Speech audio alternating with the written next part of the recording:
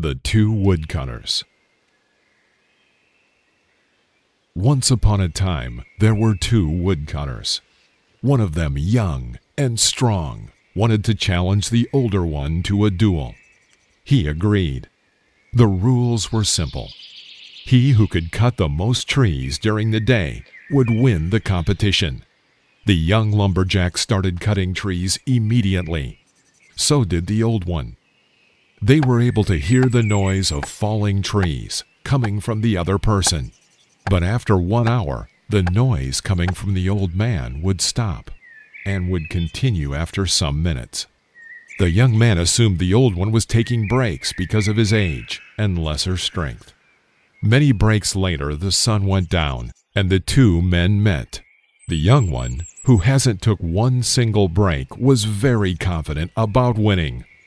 But when he saw how many trees the old one has cut down, he was devastated. The old man has won the competition. He turned to the old man. "I heard you take many breaks throughout the day.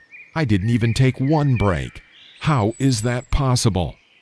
The old one smiled and answered, "I didn't take breaks to rest. I took them to sharpen my axe."